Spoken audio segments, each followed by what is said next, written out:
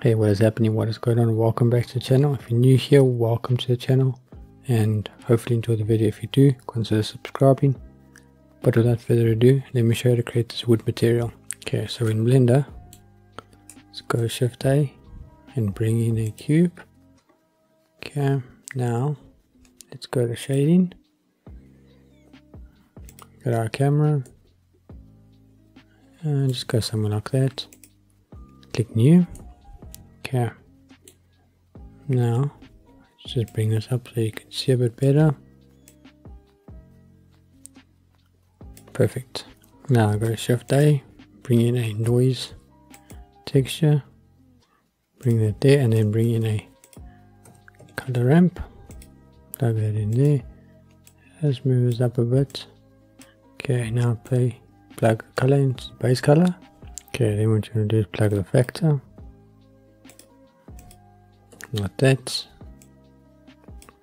Okay, now go to scale, make that 2, make this 18, make this 0.850, and this 0.800.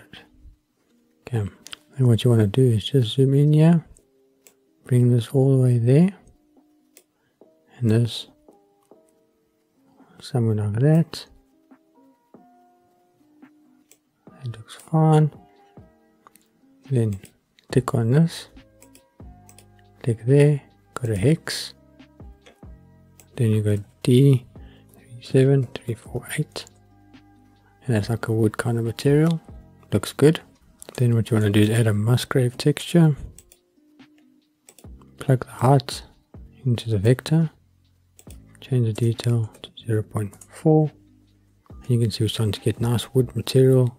Okay, then click on the Musgrave texture and say Ctrl T, then go here, make this 0.4 and this 2, and then what you want to do is take the object, plug that into the vector.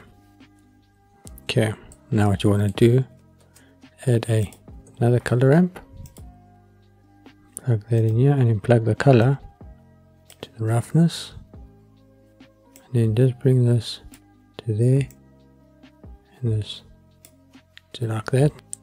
Then what you want to do is go Shift A, look for a bump node, nope, not that, bump, B-U-M-P. Then you want to plug this to the normal, shift this like this, bring this like that, and then plug this vector into the height,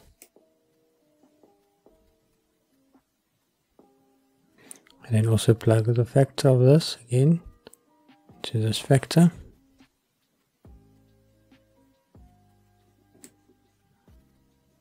And then what you can do is you can play around with the strength, so you can make it less, you can make it more, just to where you like it.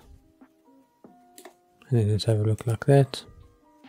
Let me just bring this on for you.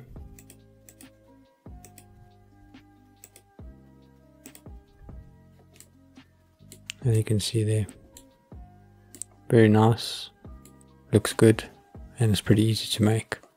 So what I'll do is I'll make it available on the Patreon if you want to download the file and then just apply the material.